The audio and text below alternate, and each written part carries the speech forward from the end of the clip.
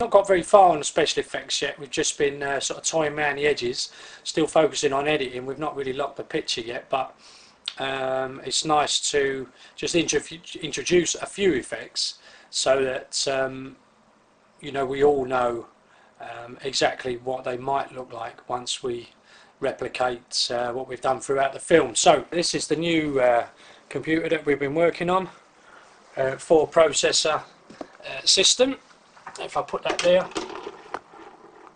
the first program I want to introduce is Poser, and here I've got a character already created, and over here on the right there are light controls that I can move around.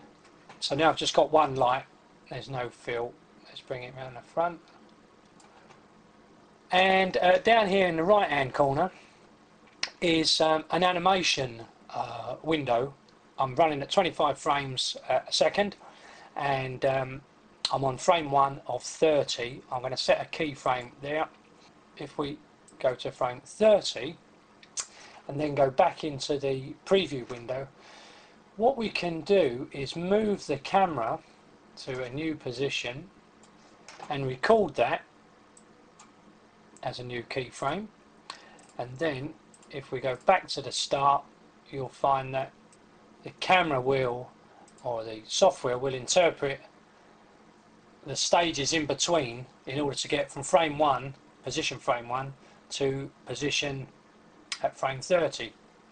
Now what this means is that I can control this guy and make him move in the same way that that Peter moves in the film. So if I do a quick render, let's have a look here. It will render the man. Time to have a cup of tea.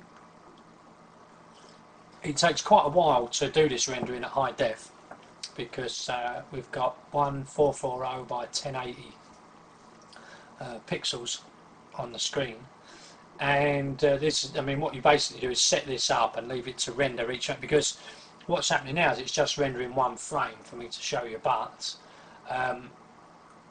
ultimately it would need to render 25 frames a second, so that's best done overnight.